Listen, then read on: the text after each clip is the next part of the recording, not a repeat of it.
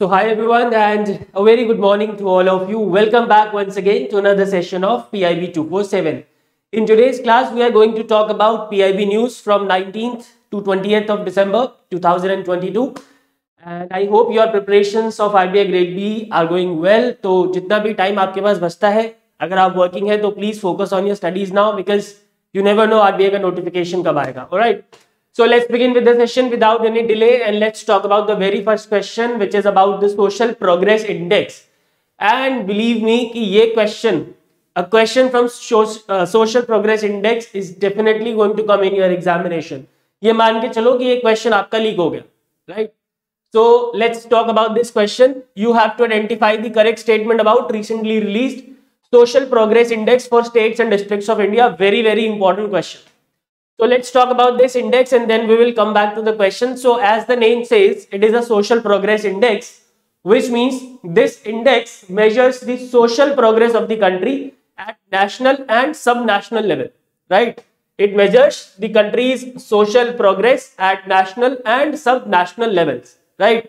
It has been prepared by Institute for Competitiveness and Social Progress Imperative, right? Institute for Competitiveness and Social Progress Imperative.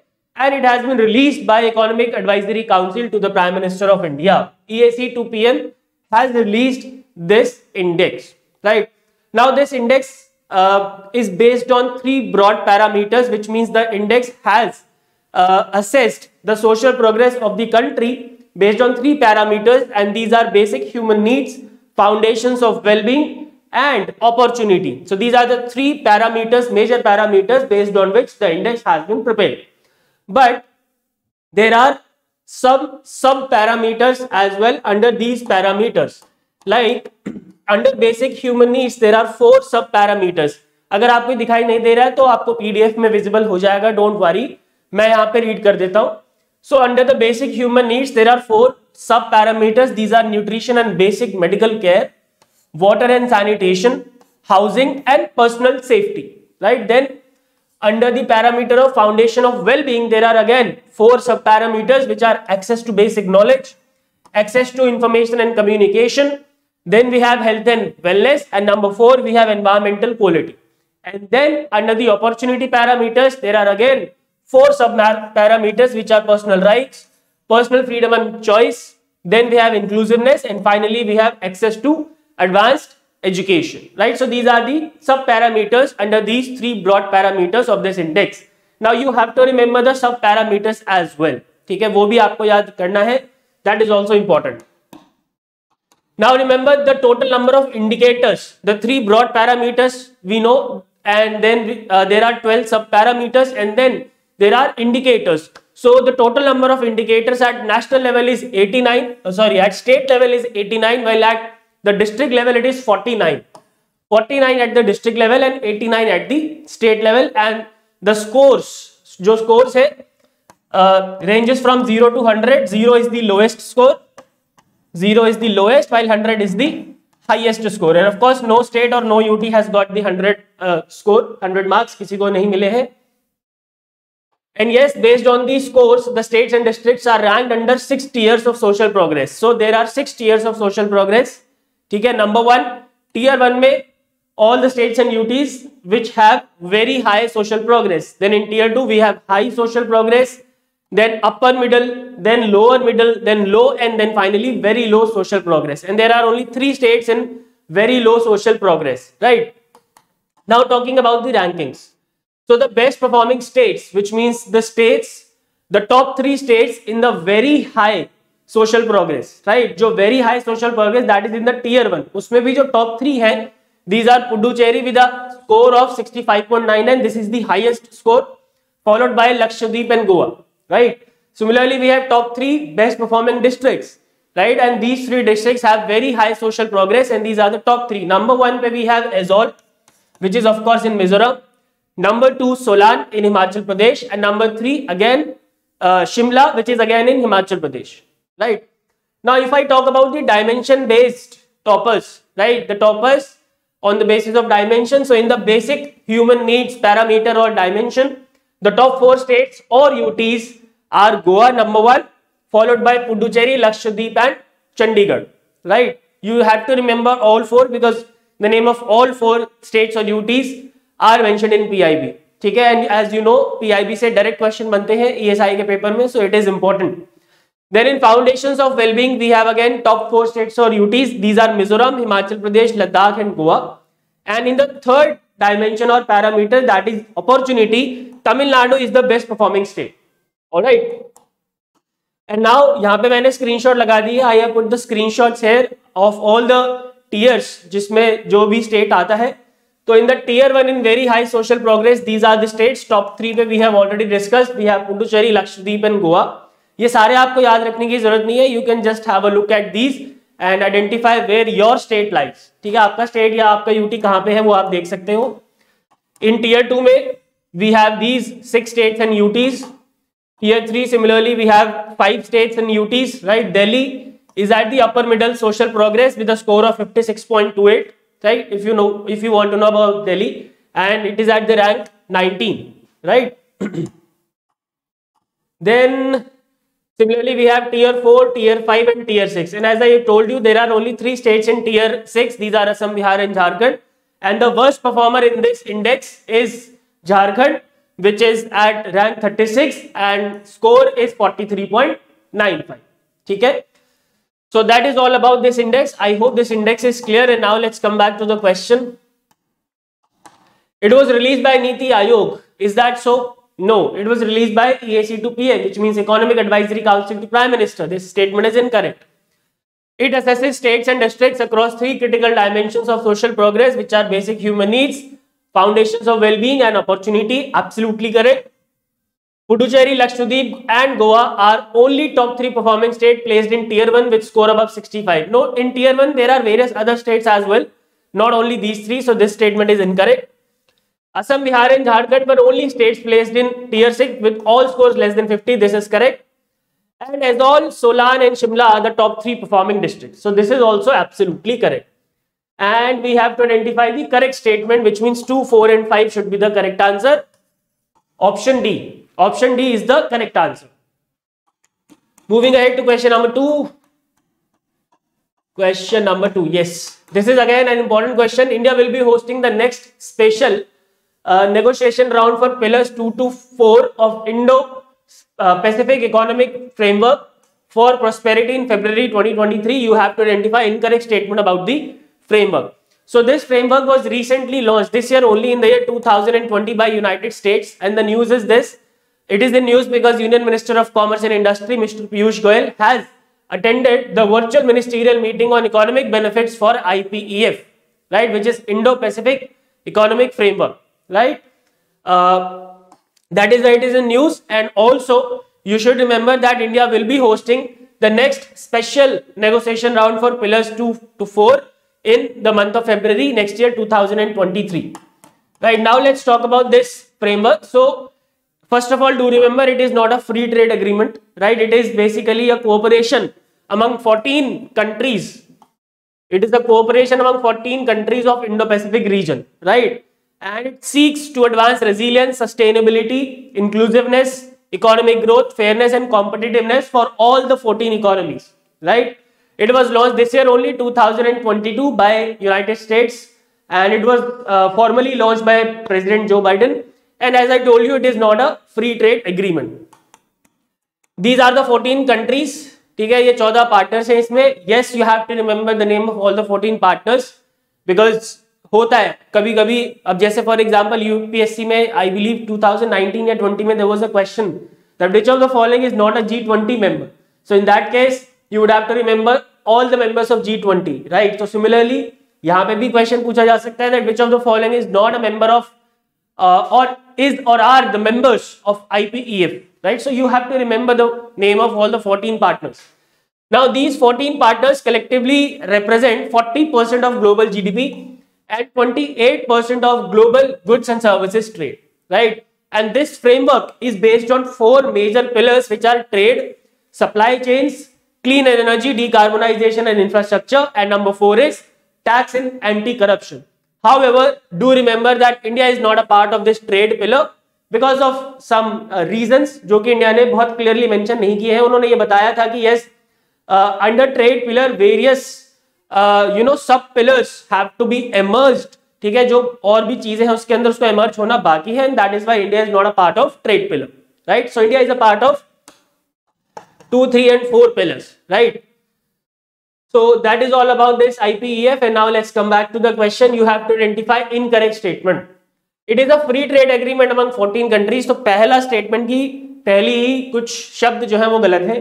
It is not a free trade agreement, which means this should be the correct answer, option A, because you have to identify the incorrect statement. Do remember it. Okay. Moving ahead to question number 3. Which of the following has launched India's first environmental social governance impact leadership program to mainstream climate, social and gender agendas into corporate policies? Now there is a need to mainstream the climate, social and gender agendas into the corporate policies, and that is why Indian Institute of Corporate Affairs,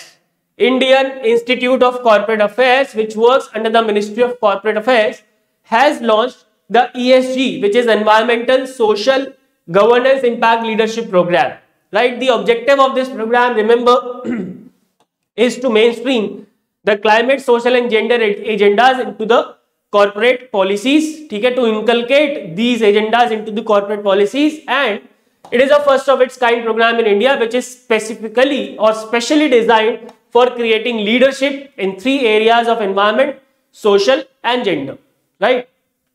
Not gender, it's governance, G for governance. So that is all. इससे ज्यादा detail में जाने की जरूरत नहीं है, and the correct answer therefore is Indian Institute of Corporate Affairs, which works under MCA, Ministry of Corporate Affairs, which is headed by Nirmala Sitharaman. Moving ahead to question number 4. Which government scheme has won the platinum icon in the Digital India Awards 2022 under the data sharing and use for socio-economic development category? Very, very important question again.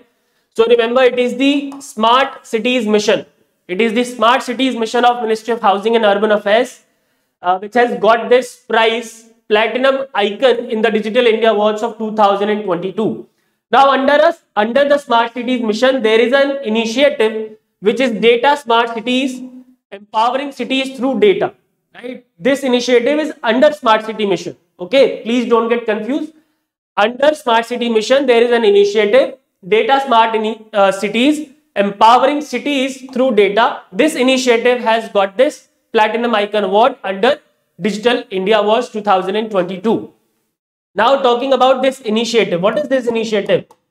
So remember, the objective, as the name says, Data Smart Cities Initiative, it is something related to data only, right? So the objective is to harness the power of data for better governance in the cities.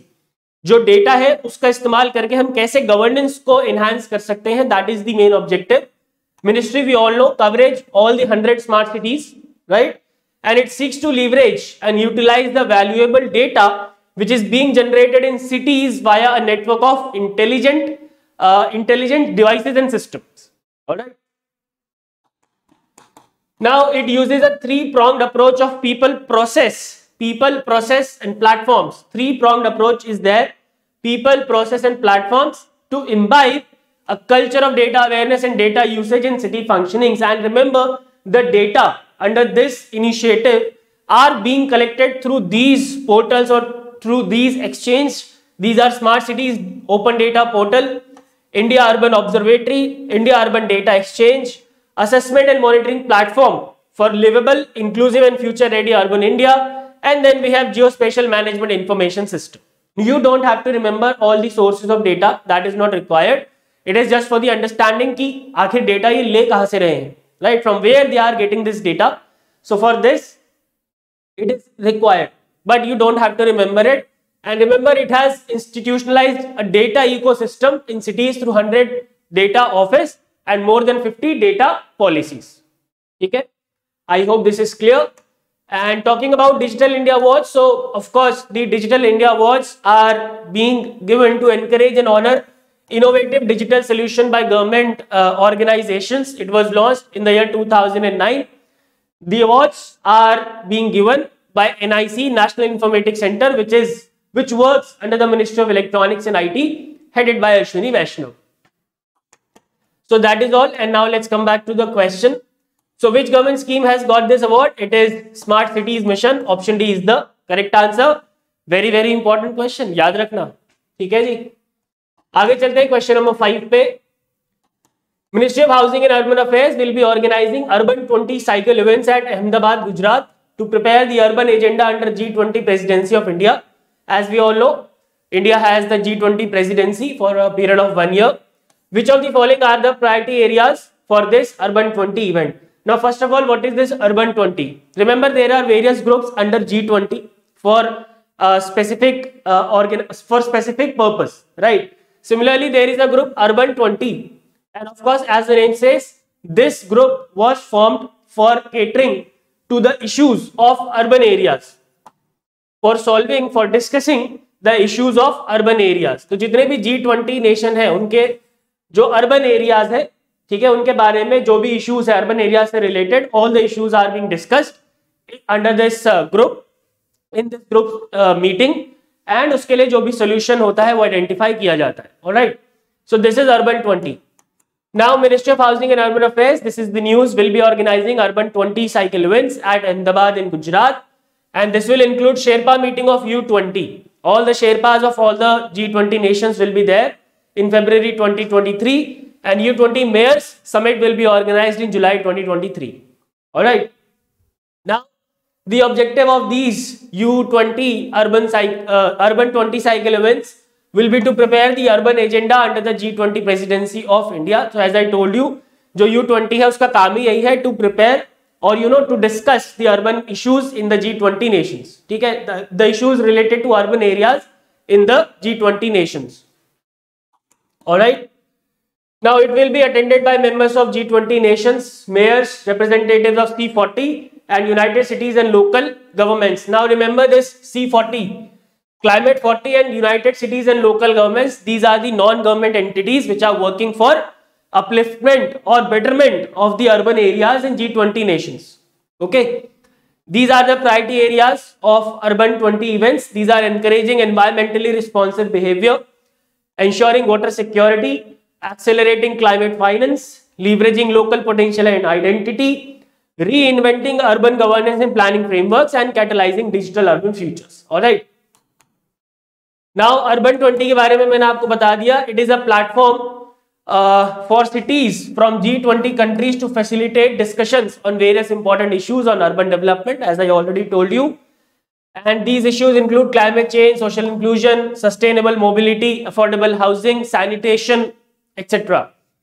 And it is one of the 10 engagement groups under G20. As I told you that there are various groups under G20, and out of all those groups, it is one of the group, right? And it is a city diplomacy initiative wherein cities of participating nations discuss city level efforts to address the global challenges. ठीक है, तो this I have already told you, and now let's come back to the question. So which of the following are the priority areas? I think all of the above is the correct answer. Encouraging environmentally responsive behavior, ensuring water security, accelerating climate finance, reinventing urban governance and planning frameworks, and catalyzing digital urban futures. All of the above will be the correct answer, guys. Option E. Option E will be the correct answer. Moving ahead to question number 6. Atal Innovation Mission Niti Aayog has opened application for ATL Marathon 2020-2023. ATL stands for Atal Tinkering Labs, right? What is the theme for this edition of marathon? So the theme is asked, very easy question. So it is in news because Atal Innovation Mission has opened the application for ATL Marathon. अब application open करे, this is not important of course, but ATL Marathon 2022-23 is important. ठीक है, the theme will be India's G20 presidency, and this marathon is basically to provide huge opportunity for students to innovate, not just for the nation's issues but also for the global challenges, right? And the area of challenges, जो problem statement है वो कौन कौन से हैं? Education, health, agriculture, environment and climate sustainability, development, digital economy, tourism, and others. Others में, if you think that there is another problem out besides these, तो आप खुद से identify करो और उसको solve करो, right? So that is all about this news. And what is the theme? India's G20 presidency. Option B. Let's talk about question number 7 then. Very important question again. Ministry of Agriculture and Farmers Welfare, headed by Narendra Singh Tomar, is promoting usage of drone technology in agriculture under submission on agriculture mechanization. So you have to identify the correct statement with respect to the financial assistance provided for promotion of drones in agriculture. Okay. So let's talk about what kind of financial assistance is being provided for promotion of drones. Number one, financial assistance at 100% of the cost of agricultural drone is provided up to a maximum of 10 lakh per drone for purchase of drones by eligible organizations or entities. Okay, so these organizations or institutes, whichever be the organization, eligible organization or institutes, if that organization or institute wants to purchase a drone, then 100% of the cost of agricultural drone will be provided by the government of India, but up to a maximum of rupees 10 lakh, 10 lakh rupees tak. Now, which are these eligible organizations or institutes? These are the eligible institutions. You don't have to remember. Okay? Then farmer producer organizations. Okay? Farmer producer organizations are provided with a grant up to 75% of the cost of agriculture drone for its demonstration on the farmer's field. Right? If any farmer producer organization wants to demonstrate, right, on the farmer field, then 75% of the cost of agricultural drone is provided in the form of grants to the FPOs, right? Then there is a contingency expenditure of rupees 6,000 per hectare. Now, which organization or किसको provide कराया जाता है? So it is provided to the implementing agencies. Okay? Now these are the implementing agencies that do not want to purchase the drones.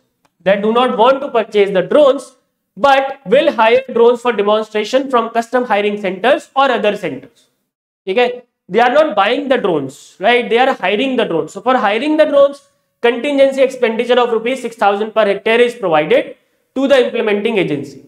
But there is another category, those implementing agency who purchase drones for drone demonstration. Okay? Then there is another category. This is for those implementing agencies who do not want to purchase the drones, but they want to just demonstrate, right? But then there is another category of implementing agency who purchase drones, but they only want to demonstrate in the farmer's field. Then the contingency expenditure is limited to rupees 3,000 per hectare. 3,000 per hectare rupees तक उनको contingency expenditure दिया जाएगा. Then financial assistance at the rate of 40% of the cost of agricultural drone is provided up to a maximum of rupees 4 lakhs. Up to a maximum of rupees 4 lakhs to make available drone services to farmers on rental basis. ठीक है, मान लो कि मैं कोई एक छोटा मोटा organization हूँ. Let's say I am a custom hiring center. I am running a custom hiring center and I provide drones to the farmers on a rental basis. Then the government of India will provide 40% of the cost of the drone or up to maximum of rupees 4 lakh to me if I want to purchase a drone, right? Now it is provided to CHCs under Cooperative Society of Farmers, FPOs and rural entrepreneurs, all right? And agricultural graduates, right? If there is any agriculture graduate who has established a custom hiring centers, then that agricultural graduate will get financial assistance at 50% of the cost of agricultural drone up to a maximum of rupees 5 lakhs. All right. And then there is a provision for individual purchase of drone as well. So financial assistance at 50% of the cost of drone up to a maximum of 5 lakh is provided to the small and marginal, scheduled caste, scheduled tribe people, women and northeastern state farmer. If there is a case of small and marginal farmer, right, and as an individual he or she wants to buy a drone, then in that case that farmer will get 50% of the cost of the drone up to a maximum of rupees 5 lakh. And same goes for SC/ST farmer or women and northeastern state farmer, right? And for other farmers, if it is an individual farmer, other outside of these categories, right, outside of these categories, then that farmer will get financial assistance at 40% of the cost of agricultural drone up to a maximum of rupees 4 lakh. ठीक है, जहां पे भी 40% होगा, maximum amount होगा 4 lakh, and wherever it is 50%, the maximum amount will be rupees 5 lakh. In case of 100%, the maximum amount is up to rupees 10 lakh. ठीक है? So that is all, and now let's come back to the question. Okay, we have to identify the correct statement. FPOs are provided grants up to 75% of the cost of agriculture drone. बिल्कुल सही बात है. Agriculture graduates establishing CHCs are eligible to receive financial assistance at 40% of the cost of loan. I think this is also correct, but let me just no. Agriculture graduates will get rupees 50% of the cost of loan. ठीक है, so this is incorrect. The contingent expenditure to implementing agencies that purchase drone for drone demonstration is limited to 3,000 per hectare. This is correct. And for those who do not want to purchase the drone, this contingency expenditure is up to rupees 6,000 per hectare. So 1 and 3 will be the correct answer, option C. Moving ahead to question number 8. थोड़ा सा लंबा होगा session, क्योंकि as you know parliamentary session चल रहा है, तो बहुत सारी न्यूज होती हैं जो कि हमारे काम की होती हैं. सो थोड़ा सा पेशेंस बनाए रखें. Which portal is managed by Central Adoption Resource Authority (CARA) to bring transparency in the adoption system and curtail delays at various levels? So there is a portal which is being managed by CARA, and this portal brings transparency in the adoption system and it curtails any kind of delay in this process, right? So that portal is known as CARINGS, which stands for Child Adoption Resource Information and Guidance System, right? Child Adoption Resource Information and Guidance System is the full form. You have to remember the full form as well. The objective of this portal is to bring transparency in the adoption system and to minimize any kind of delay which is there in the process, right? It is basically managed by CARA, Central Adoption Resource Authority, and it is an online platform for end-to-end digitization of entire adoption process. Okay? And therefore, the correct answer is what? CARINGS portal, option D. And now let's move ahead to the questions in short. But before that, if you want to have the PDF of this session, you can join the Telegram channel. The link is provided in the description. And if you want to ask anything related to examination, you can follow me here. Okay? So now let's proceed to the questions which need no explanation. The gross value addition in food processing sector in GDP has increased from 1.79 lakh crores in 2016-17 to how much in 2020-21? तो जो हमारा food processing industry का gross value addition है हमारी GDP में, वो कितना बड़ा है? ठीक है, from 1.79 lakh crore in 2016-17 to how much in 2020-2021? So it has increase to 2.37 lakh crores. Option B is the correct answer. Where has the National Eklavya Model Residential Schools Sports Meet 2022-2023 organized by NEST, which is National Education Society for Tribal Students, an autonomous organization under Ministry of Tribals headed by Arjun Munda? So where has this organized? So it was organized in Vijayawada. Option D is the correct answer. Question number 10. Very important question again. India and Australia have signed the India-Australia Economic Cooperation and Trade Agreement in April 2022. This we have discussed in detail already. But एक ये चीज news में थी, तो ठीक है, I have made a question on this. थोड़ा revision हो जाएगा. Which will come into force on 29 December 2022. Yes, you have to remember this date as well. On which date the India-Australia Free Trade Agreement will come into force? So it will come into force on 29 December. Indian exports will benefit from preferential zero duty market access in Australia for 100% of its tariff line.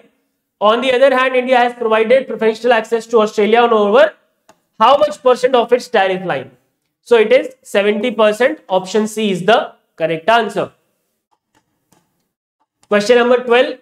Ministry of Social Justice and Empowerment headed by Dr. Virendra Kumar implements a national action plan for skill development of persons with disabilities.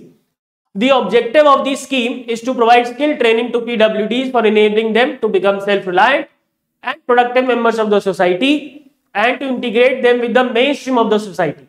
The question is very basic. When was this national action plan launched? ठीक है जी? It was launched in the year 2015. Option A is the correct answer. 13 पे आ जाते हैं. Ministry of Skill Development and Entrepreneurship headed by Dharmendra Pradhan has identified skill benchmarking as a high priority area in its foreign engagements. For this, NSDC International, National Skill Development Corporation International, Under the aegis of MSDE has done a global assessment of demand for the skilled workforce in how many destination countries? So in how many destination countries this assessment was done? So it was done in 16 countries. Option B is the correct answer. And guys, the last question for today, what was the share of MSME GVA in all India GDP for the year 2020-2021 according to MOSPI, Ministry of Statistics and Program Implementation, headed by Rao Indrajit Singh? So what was the share of MSME GVA? It was 26.83%. Option C is the correct answer. Alright, so that's it for today's session. I hope all the questions and their explanations are clear. If you have any doubts, you can ask me in the comment section. And I will see you in the next session on Monday. Goodbye, take care, and God bless.